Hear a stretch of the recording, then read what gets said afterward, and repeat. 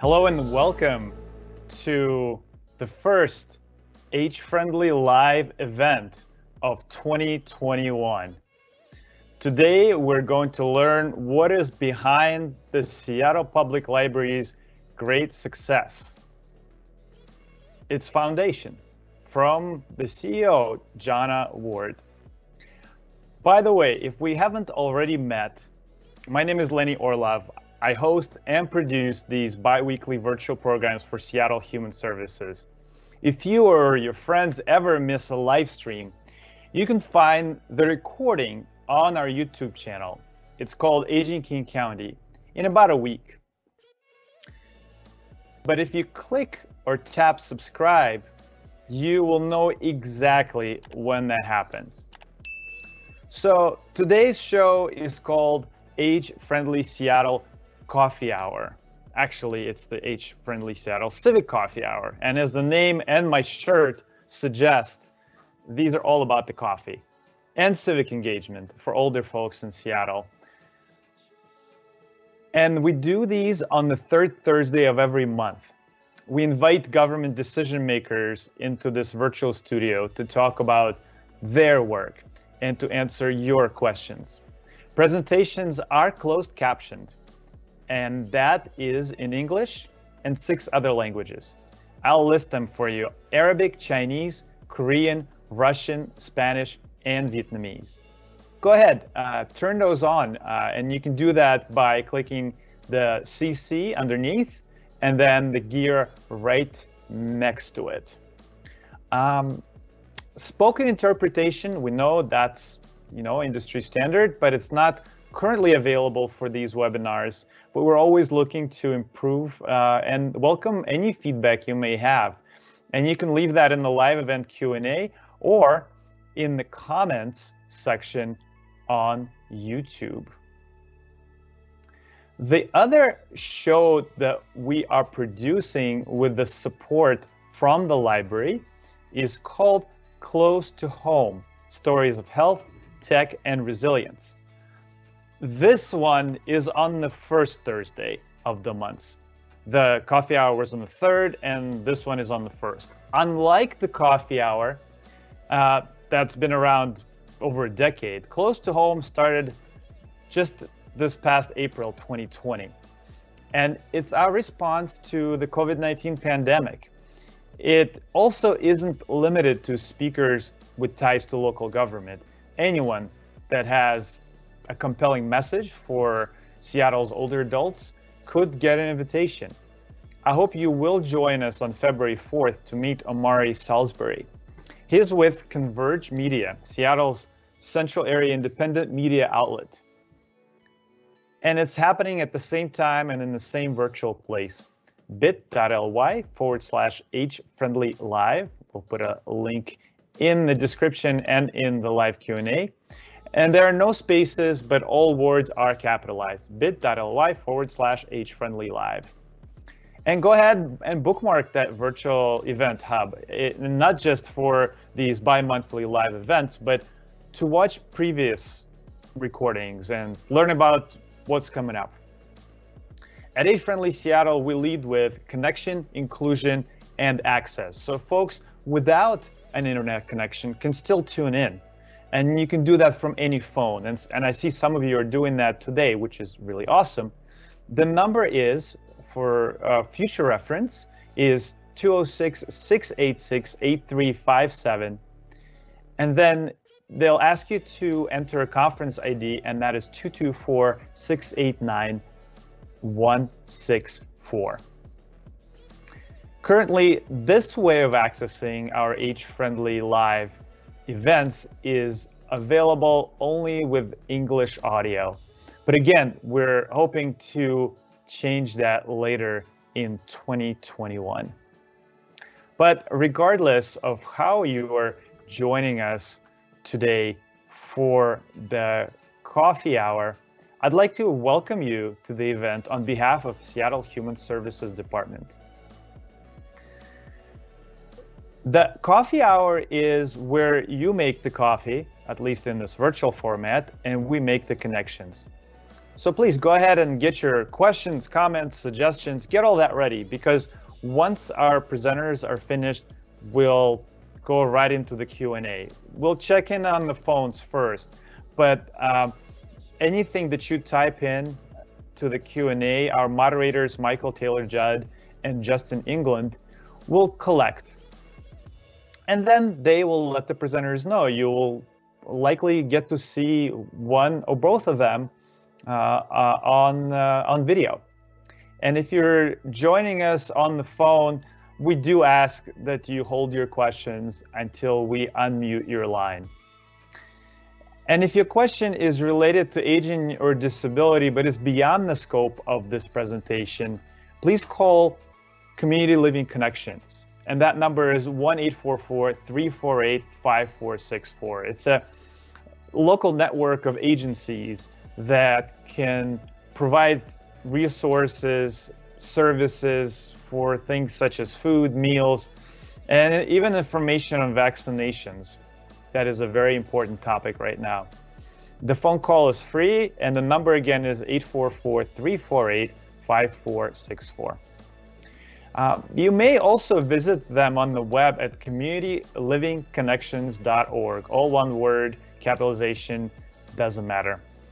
And you'll see a list of all the participating organizations in this network, and find out what their full range of services is. Again, communitylivingconnections.org. Before turning it over to our friends from the Seattle Public Library and the Foundation, I'd like to talk specifically about COVID-19 vaccinations in King County. In the past, we have directed you to the vaccination, or rather to the general statewide coronavirus.wa.gov website. And it does have a lot of very useful information, and it includes a couple of hotlines. One of them is the Washington Department of Health Assistance hotline.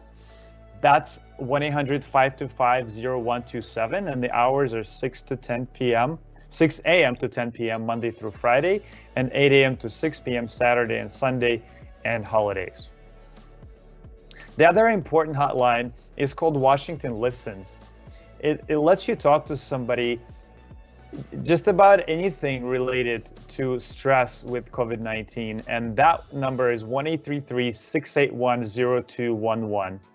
And the hours there are Monday through Friday, 9 a.m. to 9 p.m., and weekends from 9 a.m. to 6 p.m. Again, the number for Washington Listens, 1-833-681-0211. It's a great statewide website, but specifically for vaccine info, we want to recommend using a King County resource, which I'm going to bring up on the screen right now. It's a longer URL, so we will post it in the Q&A and in the description. But for now, let's go ahead and walk through it together. And actually, why don't we look at how you can get to it right from the sort of the main King County website. So if you just go to kingcounty.gov, which is the main site for King County, the first thing that comes up on the screen is these COVID-19 resources. So if you click on the last one that's visible here, and it just says help slow the spread of COVID-19 in King County, if you click there, it'll bring you to this information on coronavirus disease, COVID-19. And then in this first box called Expanded Vaccination for Older Adults, there's a link called How to Get Vaccinated. And that gets you to the site that I would like to talk with you about, that our moderators are posting in the chat. So this site is called, or this page of the kingcounty.gov site is called Getting Vaccinated in King County. And here, and this is the reason we recommend that you check this particular website, is because it's specific to what phase King County is in. And currently, it's in the state's phase 1A and phase 1B tier 1 for vaccine distribution. And how do you know what phase you are? Well, there is an interactive thing they set up. And so if you scroll down just a little bit, there's these different sections. And if you click the plus next to each section, you can see more information. The first section is who can get vaccine right now. And if you click that, it tells you who is eligible and ages, etc. If you click the second section, which is how to get vaccinated, and you click that plus sign there is a phase finder that's linked there in the second paragraph. It's the words phase and finder. So if you click that, it'll redirect you to a totally different page. And in some cases, it didn't come up because I think a lot of folks are using it right now. But it looks like it did load for us here. It still goes to Washington State Department of Health. And then this one, unlike the rest of the websites, both at the state and the county level, which are available in dozens of languages, this particular tool is available in English and Spanish. So when you click start, it gives you a disclaimer, and it asks you to provide, it talks about how this is for people over 16. And it also asks you to provide, truthful information. But then after that, it'll ask you for the zip code, and then you just go through the steps and find out if you're eligible. And this is where you would also find out the location where you can get vaccinated if you are, in fact, eligible.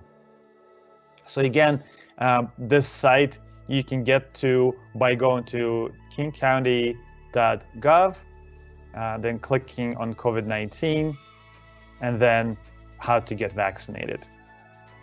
All right, well, thank you for checking it out with us together today. We hope that you found it useful. We are going to keep coming back to this on every program so that, as information changes and hopefully more and more people will become eligible for vaccines, that's what they're aiming for, from what I understand. As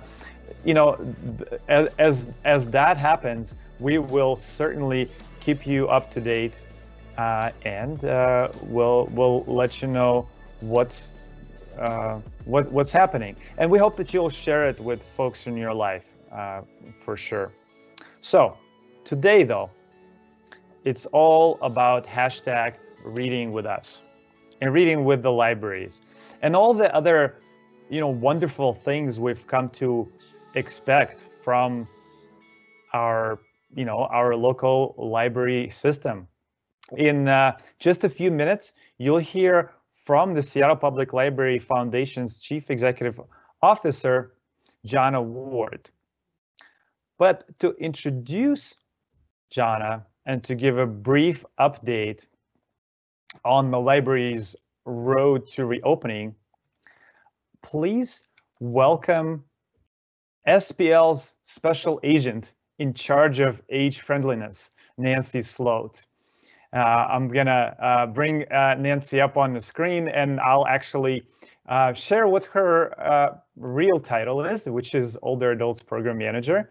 And I've really appreciated working with you, Nancy, over the past year. And folks out there, please, again, go ahead and leave a comment for Nancy or Jonna right now if you're online. And on the phone, just have it ready for when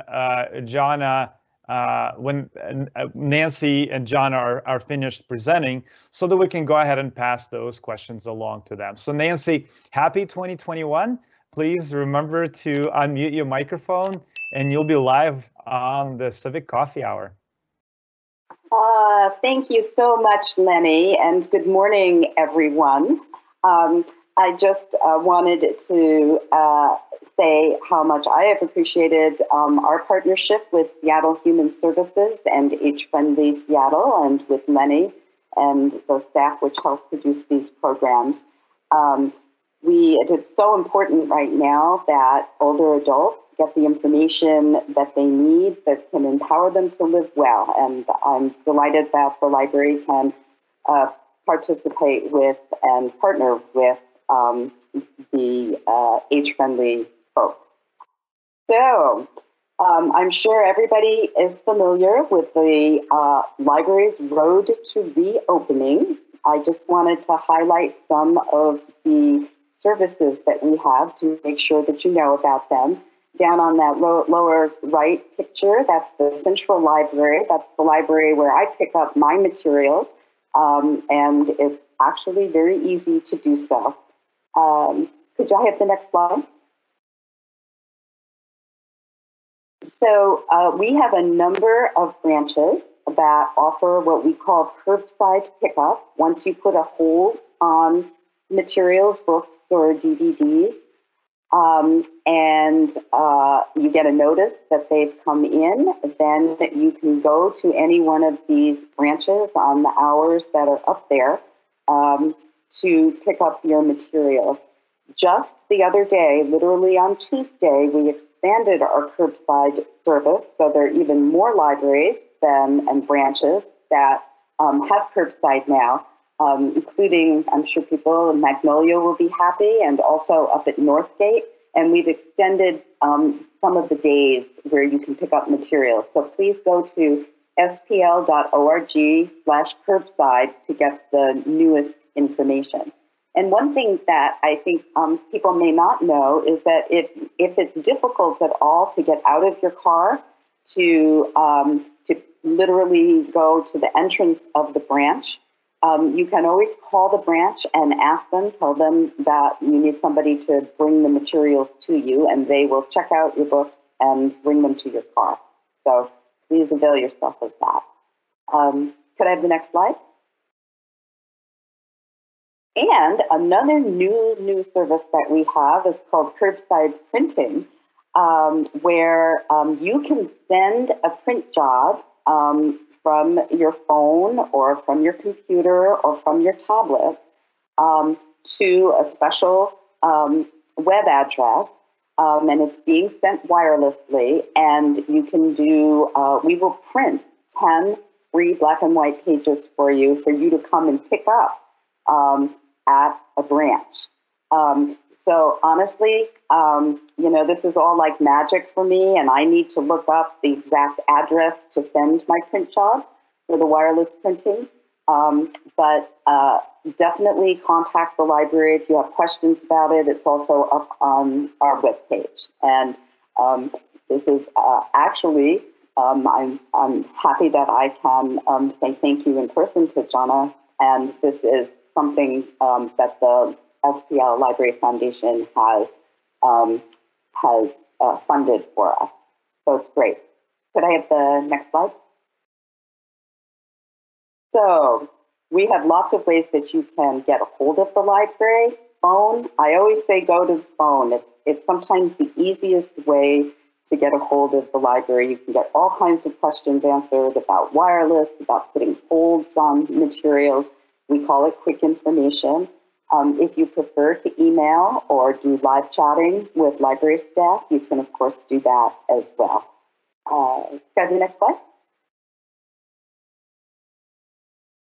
Of course, our collections, our print collections have always been wonderful, but especially during the pandemic, we have really upped we call them our digital collections, especially our ebooks and our e-audiobooks. And I can tell you, for me, during the pandemic, I have relied so heavily on our digital collections. Again, our quick information telephone staff can help you do this for the first time, get the right apps that you need, all that kind of thing, and kind of walk you through it. Once you do it a couple of times, it becomes very easy. And we have streaming music services. We have actually digital magazines, which are just like the facsimile, the real magazines, and you turn the pages, all kinds of news and cooking and sports, politics, all kinds of general magazines. Could you go to the next slide? And I know I just wanted to highlight, we have 3 different what we call streaming services to access movies. And they all have a little different of focus. Access Video looks at documentaries a lot, Hoopla has things like TV shows, and Canopy has lots of great international films as well.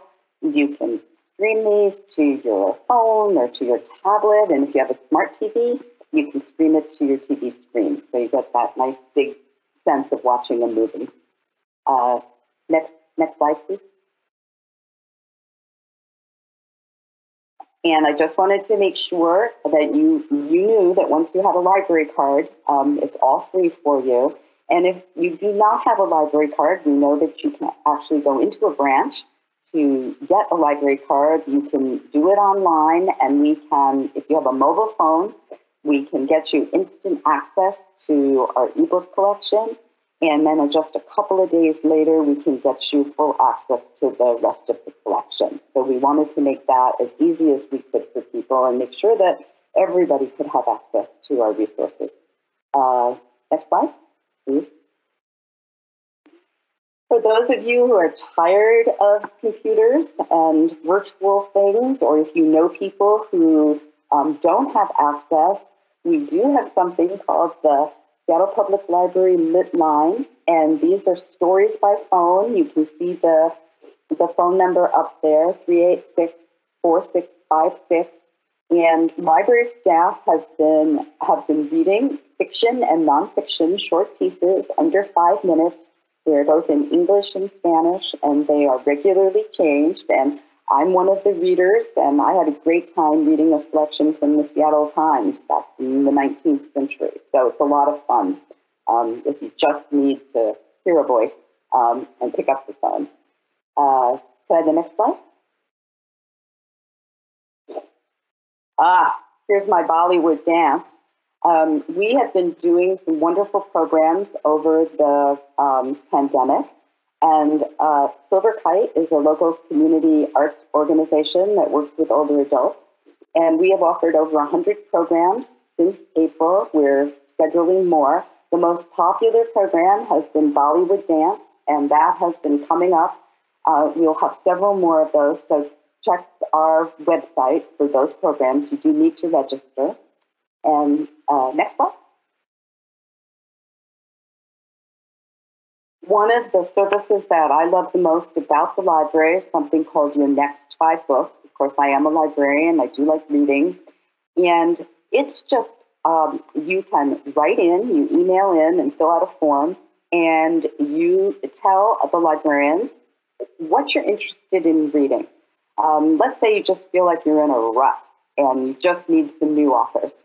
And you let them know a few authors that you like and what you're interested in, and you will get a personalized list back of 5 books or DVDs that are in the collection that fit that criteria. And I have to tell you, I use it sometimes. My family uses it, and it's pretty wonderful. It kind of stretches you sometimes and allows you to find new authors. So I highly recommend that service.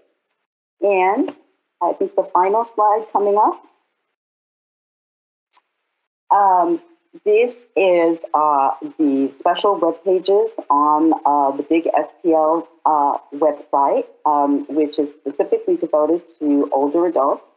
And we are focusing on 5 areas that you can see listed, and aging in place, creative aging, dementia-friendly libraries, employment and entrepreneurship, and healthy aging. So check back at our Next Chapter site regularly to find out our services and programs. And finally, the last slide is just my contact information at the library. And please, if you have suggestions or questions ever about our programs, please get in touch. I would love to talk with you.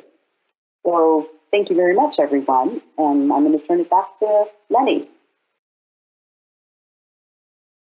All right, thank you so much, Nancy. I know these are connected presentations, so without further ado, I am going to now turn it over to Jonna. Jonna, thank you so much for being here today. If you click the microphone icon, you'll be live on the Civic Coffee Hour. Fabulous. Thank you, Lenny and Nancy. I'm so proud of the work that you're doing, and this is just a perfect example of the type of thing that the Seattle Public Library Foundation does, thanks to donors. And so everything special at the library, I'd like to say, has some private support behind it, and donors do so much to help Seattle Public Library. Let's look to the next slide, and I want to tell you a little bit about myself, and then I'll talk more about the foundation. I don't know how many of you might remember or have had one of these in your past, but I grew up in middle of Montana, middle of nowhere, and this was my local Carnegie. And this was where I would spend time before activities, the nights I didn't ride the bus home, and libraries just got in my skin, my soul from those early days, and have been with me for a long time. There came a point in my professional career, once I had living here in Seattle, my children were young, and I'd been working in the .com marketing arena, and I was kind of done with that. And so I was going to be home with my kids, and one child liked the Broadview branch and the other liked the Greenwood branch. And there was this job posting in the foyer. That's how they used to do it. And it was this job that was meant for me. And so I joined the Library Foundation. I'm in my 20th year. And in that time, I've seen our library transition through so many different things, and the foundation has really evolved. And I have to also say that the industry or the sector of library support network around foundations and Friends of the Library have also evolved. And so I'm proud to say that Seattle Public Library Foundation, just like our library, really are leaders in this area, whether it's the Library Giving Day that we are the founders of, or the International Public Library Fundraising Conference. Those are two things that we really have created that help our libraries no matter where they're at. So next slide. I want to give you a little context. Some of you may remember those days back in the 70s, and I wasn't here yet, but this famous sign really pointed to a time in our area, in our region, but in our country, where through the 70s, there was a lot of changes to what public government could afford. And in the local level, there were a lot of expenses and programs that were pushed down into the city to pick up the expense for.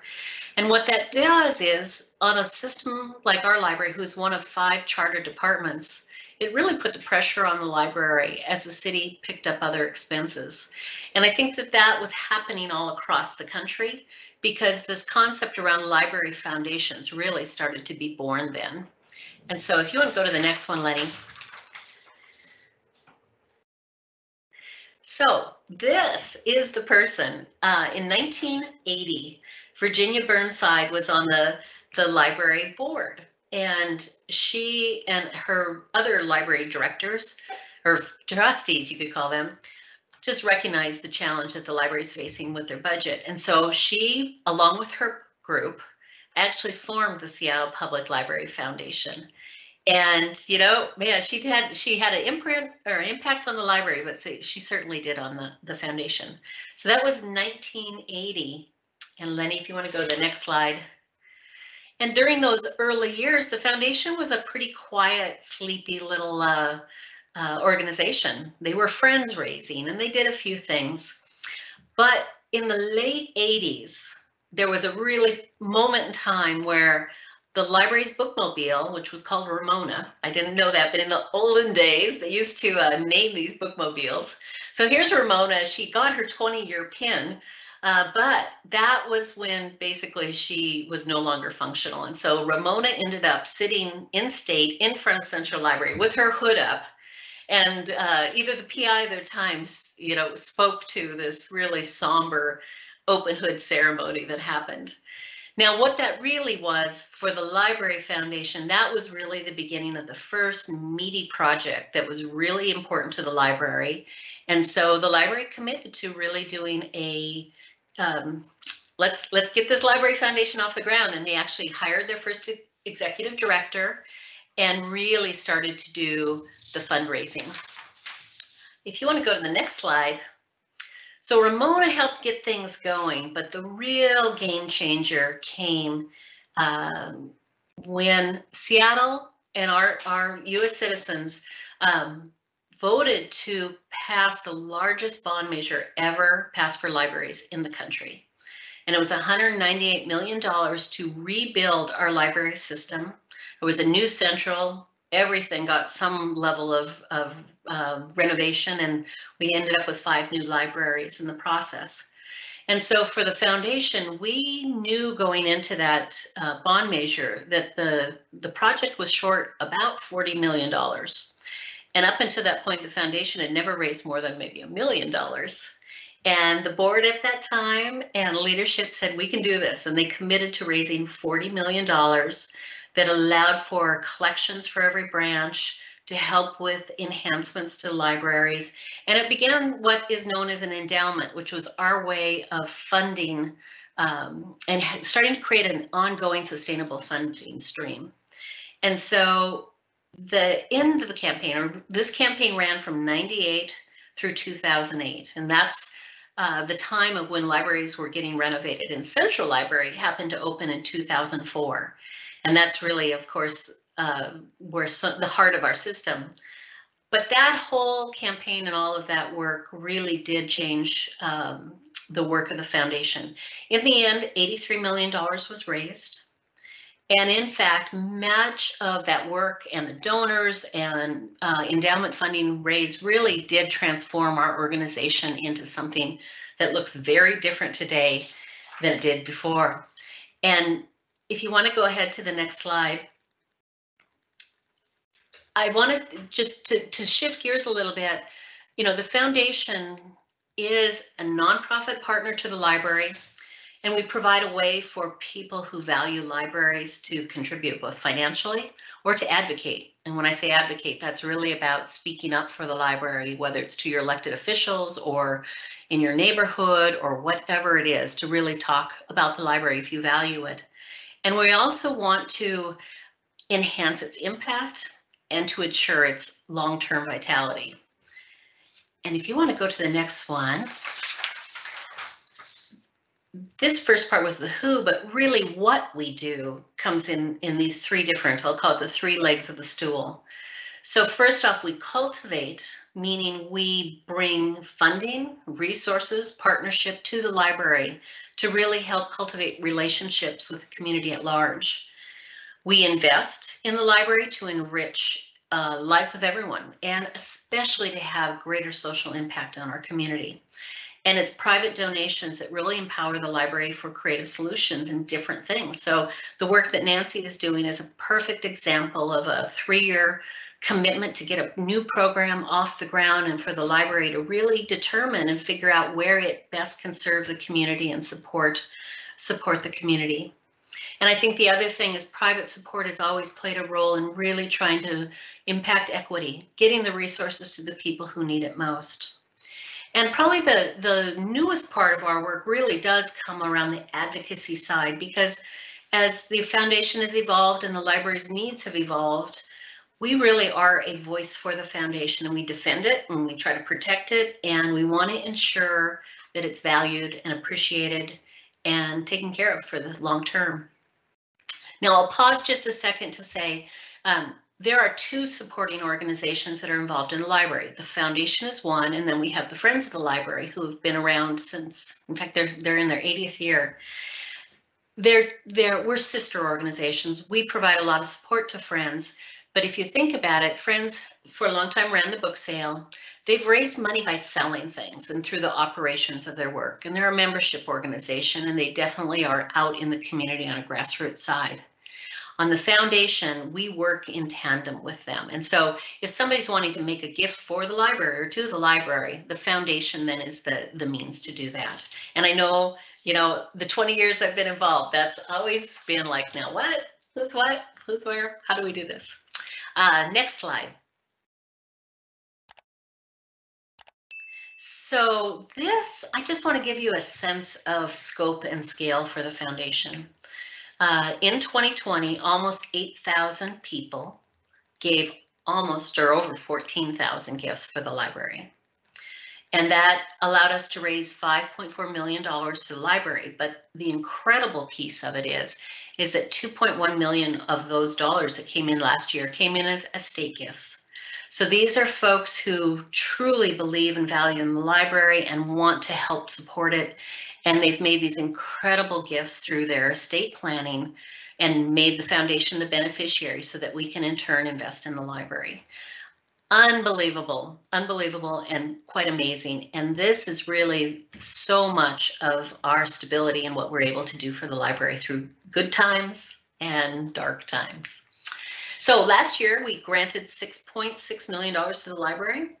And in fact, our other side of the work is we did a lot of fall campaign work with the advocacy work with our city council, because we knew the library already faced a couple cuts and we really wanted to be in there to protect the library's budget. And then the other thing is, in addition to all this, many of the folks who are part of the foundation actually have been involved in being part of a campaign that helped get the bond measure passed when the library supplemental budget or levy came on board.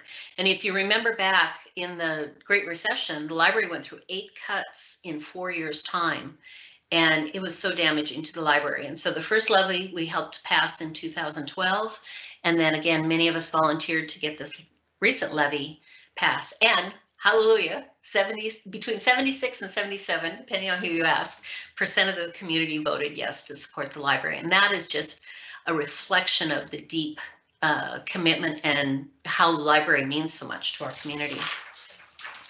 Next slide.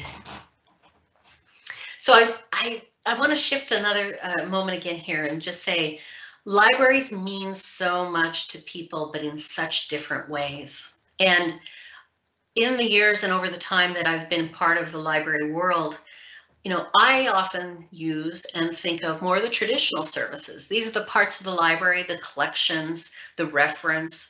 And what's really beautiful about our library system is no matter where you go in the city, it's equal. There are branches everywhere. There are amazing library staff and librarians and staff who are there to help you no matter where you go. But over time, there is this whole other side of library, and it's really an unseen library that is one around taking library resource, often with private support behind it, to really serve different niches of the community. And so what Nancy is doing is one example, and certainly the work that our library is doing to support some of our immigrants and refugees, people who have faced barriers to access, communities who really are impacted by all of the things in our society that can perpetuate systemic racism, or all of the things that cause us all to worry. And so I am so proud of the library's work as it's taken on its focus around equity and commitment to equity. And in fact, Seattle Public Library has like the Academy Award winner Best Picture equivalent because it was selected Library of the Year for this past year. So kudos to the library. That's an amazing thing. Why I bring all that up is to say that's where the private and public partnership between the foundation and the library, and of course donors who make it possible, really comes together and leverages your public investment through your taxes into an amazing library system. And we truly do have an amazing library system. Next slide. So I want to share 4 key reasons why people support the libraries. And you may feel this whether you're a donor, and if you are, I thank you. If you're an advocate and library lover, I thank you for that too. Because all of us who really do value the library see it as one where it is an essential public service that we just can't do without.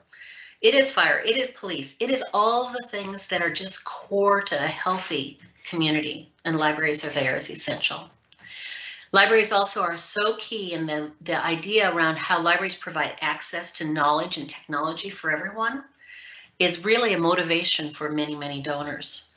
Another motivation is this idea around libraries enrich the lives of everyone, regardless of who you are and what your circumstance is. And then the fourth big area is really incredibly pertinent right now, that this idea and this value around our democracy and that information and knowledge really does help keep a democracy vibrant and healthy. And our library, and a library in any city or any community, really is key to that. Now, next slide. So if those things are motivating to you, there's lots of different ways then that the foundation is helping. And I want to talk a little bit about the different ways we're investing in the library. And we call these the E's of library. The first area is around equity, which is really about technology and access and things like Wi-Fi hotspots that you can check out and the tech support that goes with it. There's all kinds of programming that is meant to reduce barriers. Even the bookmobile has a focus and priority based on audiences who have the greatest barriers. And of course, we even have community-based lending libraries now that are based out in the community where there are book deserts or where there are lasting or no access, easy access to materials. The second big E is around education, and certainly when it comes to children or lifelong learning, the library has been seen as just this incredible education resource. So right now, there are so many students across Seattle who are learning from home and are able to access homework help online. And in fact, every Seattle Public Schools student has access to a digital library card so that they can use the resources. On the enrichment side, this is around access to books, the cultural programming, the age-friendly program that Nancy leads. When we can be together, the neighborhood hubs that our library represents. And so whether it's e-materials or you want to hear your favorite author or you want to use the special collections, all of those things are an enrichment side that allow the library to really thrive and be there for you. And then the last area, again, that's really pertinent right now is libraries are part of the economic engine of our Seattle. If you think almost every food truck in Seattle has had some point in time where they've interacted with the library because our library to business service is there.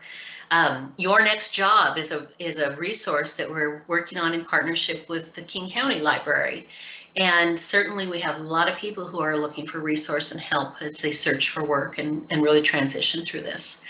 So these are just 4 examples of things that the library is doing that we are proud to be able to support and fund so that the library is able to offer these services. Next slide. So no matter what your reason is or how you want or what you need in your life, the library offers something for everyone.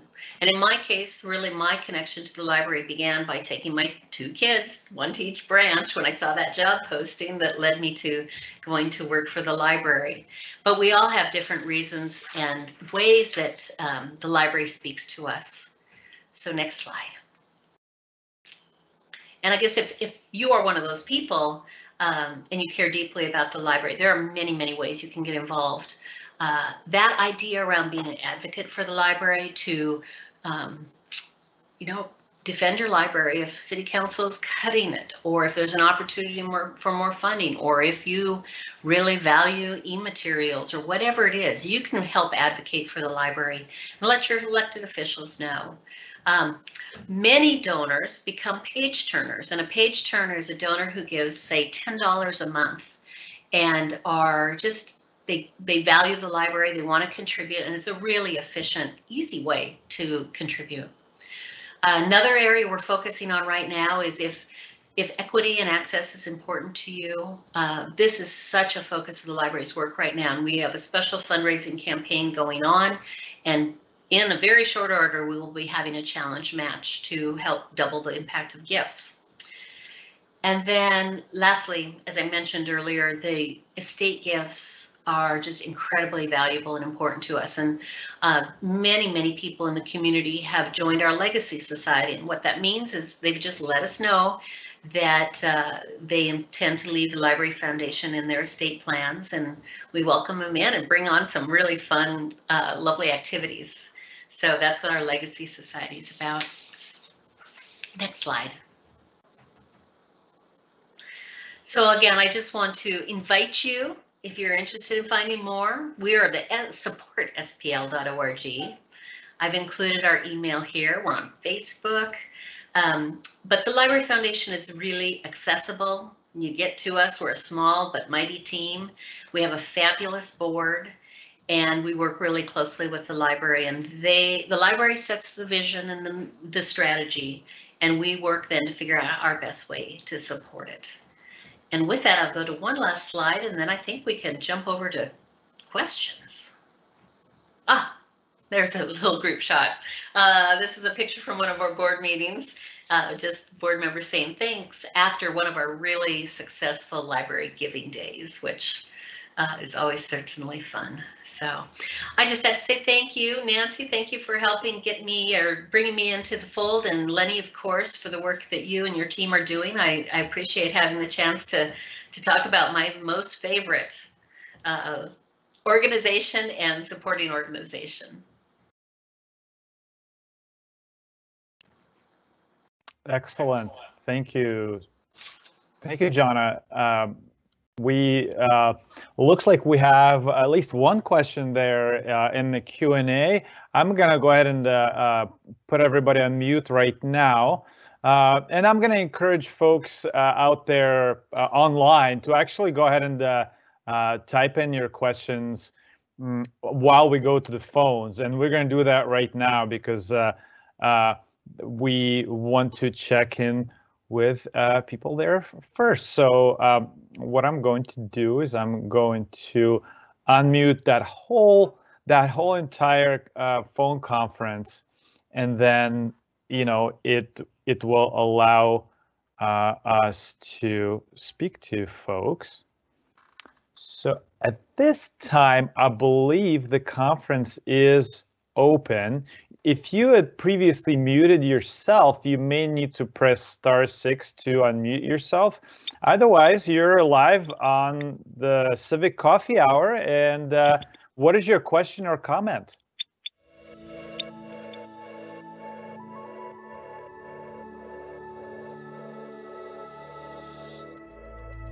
When we do the recording, we will play some music during this time. So, but we will give you an opportunity to ask your question or to give a comment, and we can come back to you again if you would like after we get through some of the online questions. So thank you so much for joining us on the phone. I'm gonna go ahead and close that line for the time being. And then I'm going to turn it over to one of our moderators. Most of the things you've seen in the live Q&A that was posted, sort of, the words that you saw came through from Michael, whom I introduced earlier. So why don't we hear from Justin to see what was posted so that one or both of our presenters could address that. Justin, please remember to unmute and let's see what questions we have. All right, thanks, Lenny. And thank you so much, Jonna and Nancy, for your presentations on some of the library services. It's awesome to see the results of the absolutely essential work that our libraries are doing throughout the pandemic to provide support to the communities. We had one question come in about hotspot availability throughout the pandemic, and it looks like Nancy got to that in the Q&A, and she was able to provide some information about the availability of hotspots through SPL. But I have one clarifying question while we wait for some additional questions to come in. I'm curious, if someone wants to make a donation to the SPL Foundation, is there a specific spot where they can do that? You bet. Thank you for asking that. So at supportspl.org, we have a donate now button, and it's easy to go there and make an online gift. But we're also old school. You can mail something to us. You can even call us and call in to say you'd like to make a donation. So the website's a good resource, but our main line is 206-386-4130. And again, we have a fantastic but small but mighty team who is very customer service oriented and will be there to help you in any way we can. All right, thank you, Jonna. I am not seeing any additional questions in the chat at this time. The Q&A will remain open. So in case anybody else has anything that they'd like to send in, please get that in so that we can get those questions answered. But I will pass it back over to Lenny at this time. Excellent. Thank you, Justin, and thank you, Jonna. And thank you, Nancy, for answering that question. I'm wondering, I don't see Nancy on the call anymore for some reason. So maybe I will read out what the answer was for folks on the phone. Oh, there's Nancy. Nancy, would you like to go ahead and just for people who are not in the live Q&A, just so that they have the benefit of knowing what the answer is, I'm going to go ahead and switch it over to you. Great, thanks. Thanks, Lenny. So the question was about hotspots and how to check them out of the library during COVID. So we have over 500 hotspots, which we circulate to the public. And they circulate just like books do for 3 weeks. And so you go into our catalog and you place a hold on the hotspots. And then when they come in, you'll get a notice and you'll go to your curbside location where you said that you wanted to pick them up and just pick them up. And they'll be checked out for you. They are a very popular service at the library. The last time I looked, maybe it was a couple of weeks ago, there were probably over 1,000 holds on the 500 copies, 500 hotspots. But that's a lot of hotspots to be circulating. It doesn't take very long to get them. And here's a trick for you all. Once you check out a hotspot, you put a hold on, you've checked out the hotspot, then and you know you're going to want to have it for more time, go ahead and put a new hold on the hotspot, so you'll be on the list again to get a new one as soon as you need to return the old one. So we try to make that easy for you.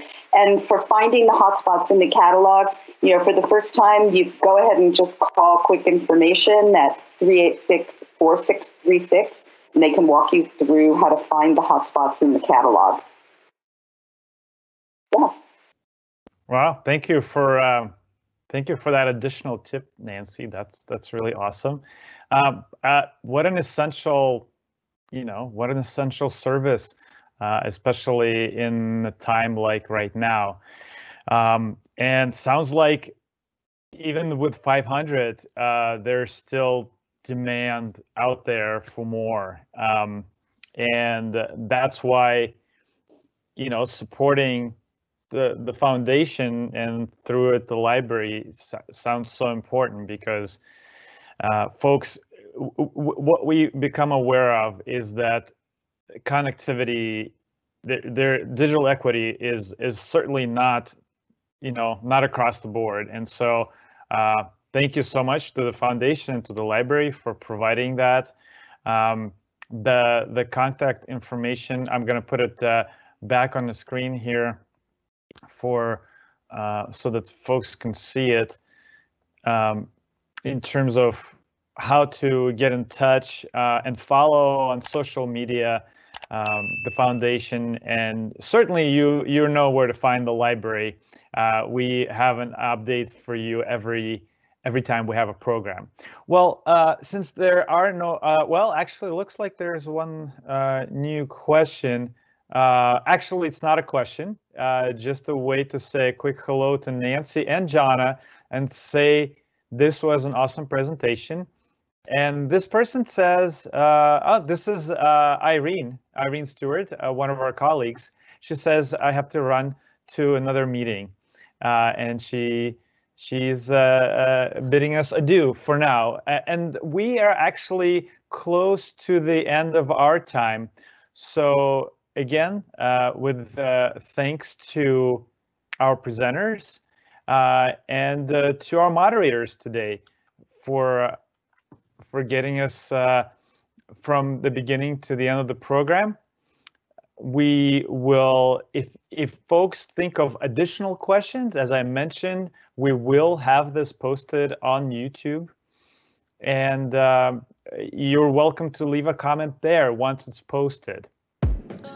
So, if you enjoyed today's program, we want you to save the date for our next coffee hour. And we talked about our next program, which is the Close to Home with Converge Media's Omari Salisbury. That's on February 4th. But on the 18th, so about a month from today, a little bit less, we will have another coffee hour. And this one will be with Mariko Lockhart, Director of Seattle Office for Civil Rights. And again, you do the same thing you did today. You go to that main hub, bit.ly/HFriendlyLive, no spaces, capitalize each of the words. And actually, why wait that whole month? Just go there anytime. Tomorrow, tell your friends. There is plenty of information there, previous episodes, upcoming events. That whole website talks about the Area Agency on Aging for Seattle and King County and the work that, let's say, the Advisory Council does. So yeah, definitely check it out. When you watch the previous episodes, you can do that right through that page, and you can click the subscribe button right from there. And that way you'll know when the next episode is up. Lastly, if again, your question is beyond what we present in these presentations, but it is related to aging or disability. A reminder, you can call Community Living Connections at 1-844-348-5464, or you can visit them on the web at communitylivingconnections.org. And that's a network of organizations supported by Seattle and King County. So I'd like to thank you all for joining us today and for your active participation. We love it that some of you called in, some of you joined us online, and we hope that you will continue coming back to these and tell your friends, and that way we can together keep making this city and this region a better place to grow up and grow old. This has been an interesting year already in 2021, but yesterday was historic, and it was a tough act to follow. So thank you for turning out today once again. Happy New Year. Here's to connection, inclusivity, and access for all. Take care, everybody.